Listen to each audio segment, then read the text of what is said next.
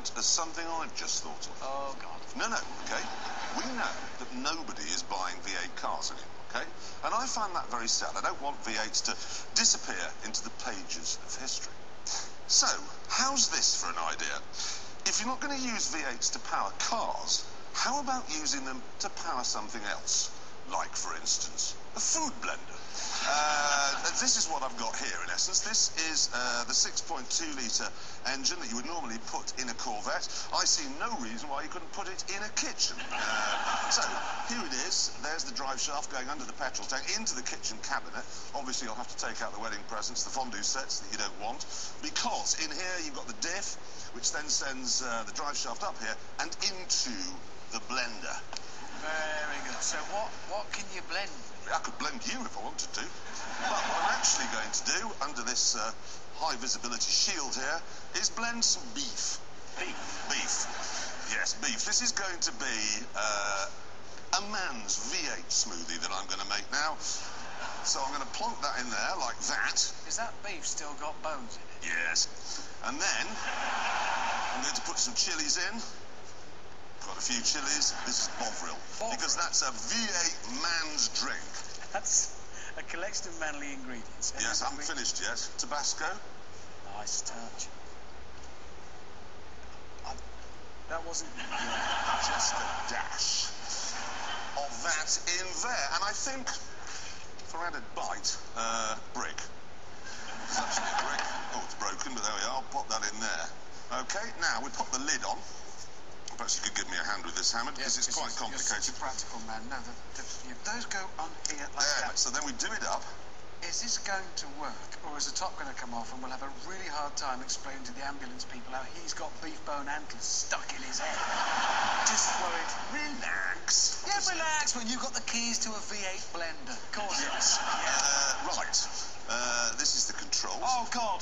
Tell me that's not an accelerator pedal. Yes. Hang on a sec. There's just safety precautions. Is it loud? Is it loud, James? Yeah, of course it's loud. Are we ready? Here we go! This is in the kitchen at home, yeah?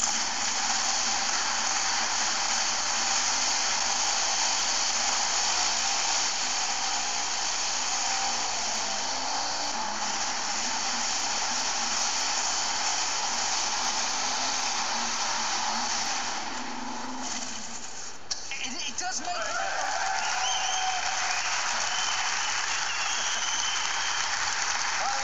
Some of it came out. Yeah, and some of it did.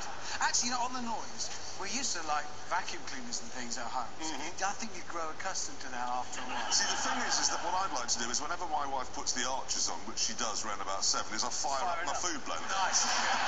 Can you get the thing off? I'll prepare the glasses. Yes, of course. So this is, it's like a manly smoothie cocktail arrangement. Exactly. Oh, this is a moment. Yes, yes. Wow! Look at that. That just is the business. Fantastic and delicious. Right, are we ready? What a creation. Here we go. Get some of the bits. It needs a name. We should give it a name. We should call it Desperate Shag and a Skip.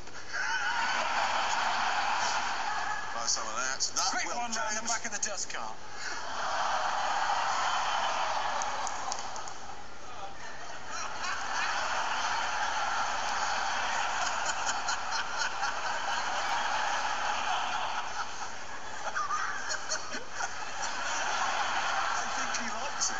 I've got the name for it. What?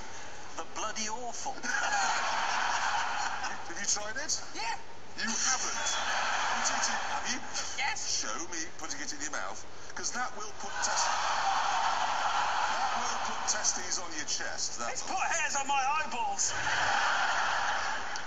I'm not sure this works. Look, I'm not giving up with this V8 idea, okay? Next week, old people. You can't blend old people. No, you know the Stannah stairlift? Very slow. How about a V8 Stannah stairlift? The old lady, she'll be on the bog in half a second. Yeah, that's fantastic. So I'll get working on that. But that's then. This is now. And it's time now to